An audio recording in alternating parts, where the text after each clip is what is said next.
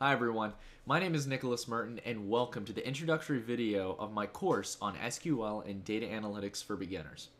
Now before we get started with anything, as much as I'm ready to jump into the course, I have to start off by asking you all a few simple questions. Do you like working with data? Do you like finding trends before they even happen? Or are you looking to become a more valuable asset in the workplace? Well, if you meet any of the scenarios I listed, and even dozens that I didn't even mention, I can guarantee you're in the right place. Now, why am I so confident in saying that? I understand it's quite a big claim to make right off the bat.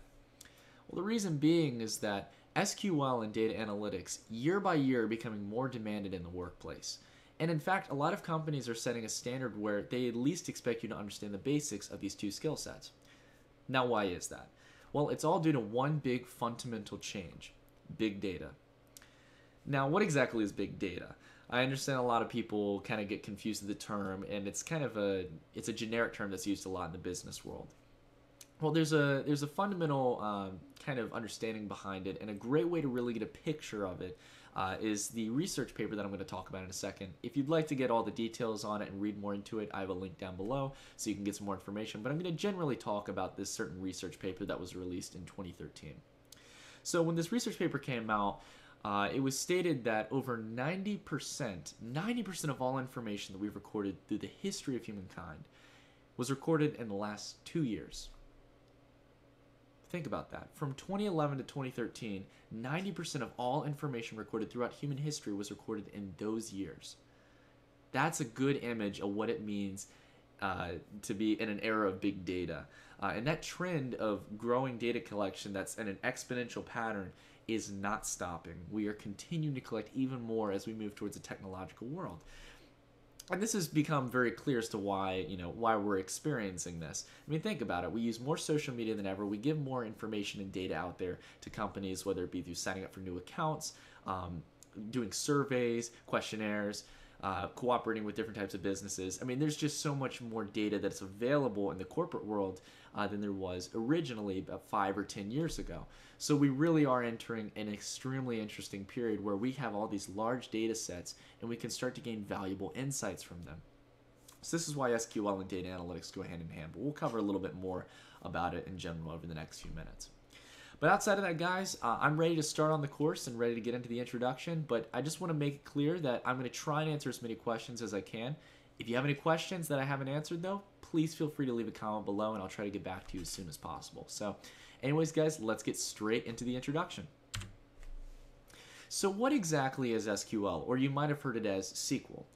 Well, they're interchangeable terms. It's the exact same thing, but SQL stands for Structured Query Language.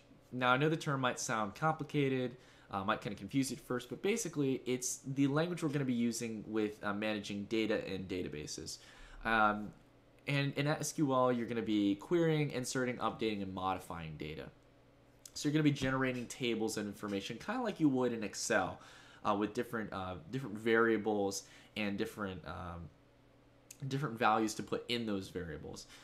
So a good example that I can help give to you to really start to understand this is maybe, for example, customer information. So when you sign up for any social media account, let's say for Facebook, Twitter, YouTube, you name it, any name, they have large-scale databases that store your information. So for example, they need your name, your email, your location, your gender, your username and password, etc. The possibilities are really endless. And the same goes for things like business information.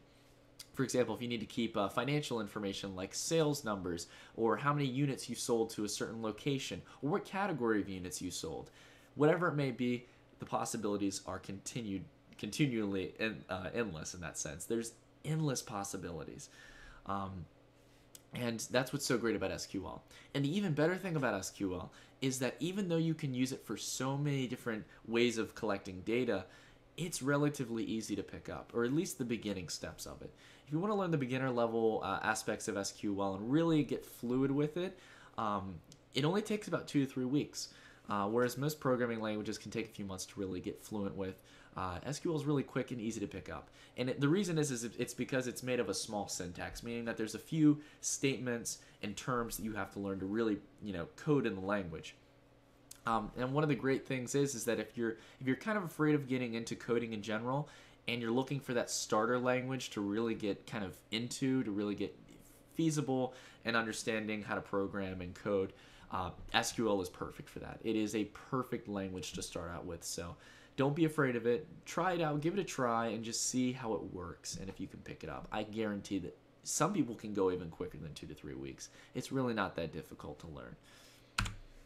So next up, we're going to cover a little bit about data analytics. Now, I have a large definition on the screen that I could read off, but I really want to keep it simple. Data analytics is using large sets of data to provide visual insights that we can use at our business or organization.